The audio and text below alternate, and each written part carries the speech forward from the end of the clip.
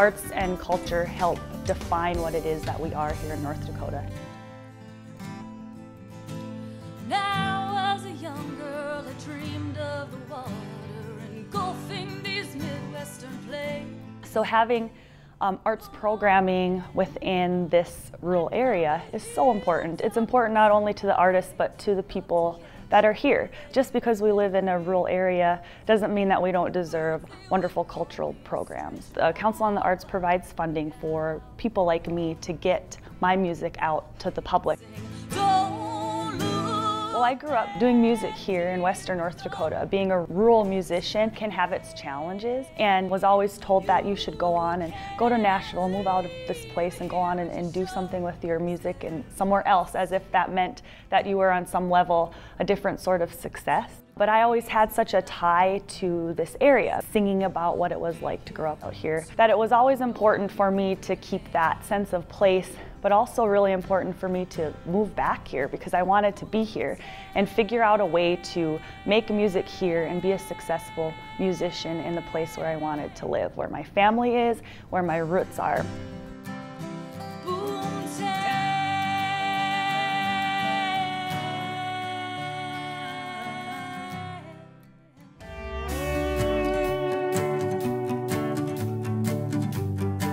The Red Door Art Gallery is an economic engine for downtown Wahpeton. Since it started, we've had lots of special events and it's been an anchor for downtown. It's center for our historical and cultural district. It's spurred a lot of interest in other activities in Wahpeton. It's brought a lot of federal funding into our city. We've got National Endowment of the Arts grant funding that have supported murals and other projects in Wahpeton. Prairie Rose Carousel is one of 150 restored antique carousels in the country. Annually gets about 20,000 riders a year, and its renovation was done completely by local artists. I think arts encourage creativity and support entrepreneurs. It needs to be a hub for young people who want to live here. It also supports downtown apartments and people who live here that can be stable sources for businesses up and down Main Street.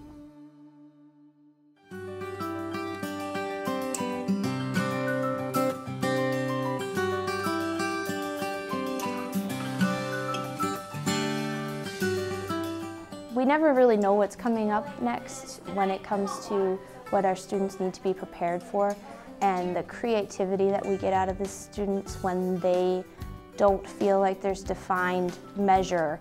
They don't have to have the right answer, but they do have to support why they did what they did. They still have to say, well, I did this because, and that's a really important skill. I've been really involved in the Arts Council. My first step was participating in a SALT team on my first year of teaching, and now it's become a STEAM team. It's a professional development 3-year program specifically for teachers. The other thing that got me going was teacher incentive grants. I wrote 3 teacher incentive grants to get supplies into my classroom so that my students could use the high quality watercolors and brushes that we wouldn't have otherwise.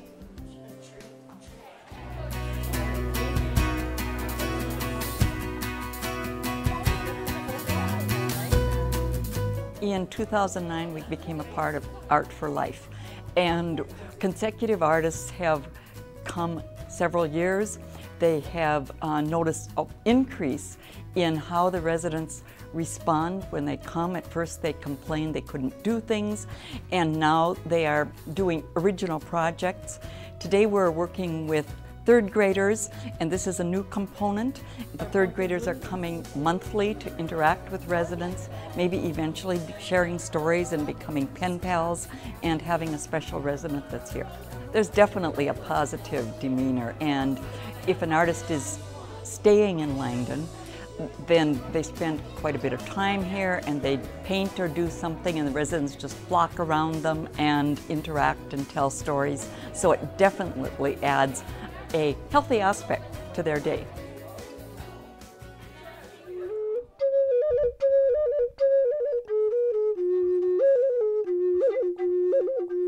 Over the years, I've had the opportunity to share some of our cultural stories here in this very Earth Lodge. But as a storyteller, it's also good to share our stories with those people outside of our community and outside of our state.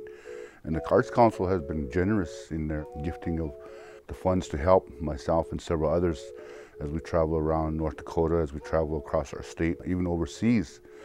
The young people that now who have been inspired by what they've learned in our classes from flute making and singing, it's really good what the Arts Council can do to help other people. As far as myself and my family, it's been a blessing. Long ago, they had to come to the storyteller and to lodges like this or to a home.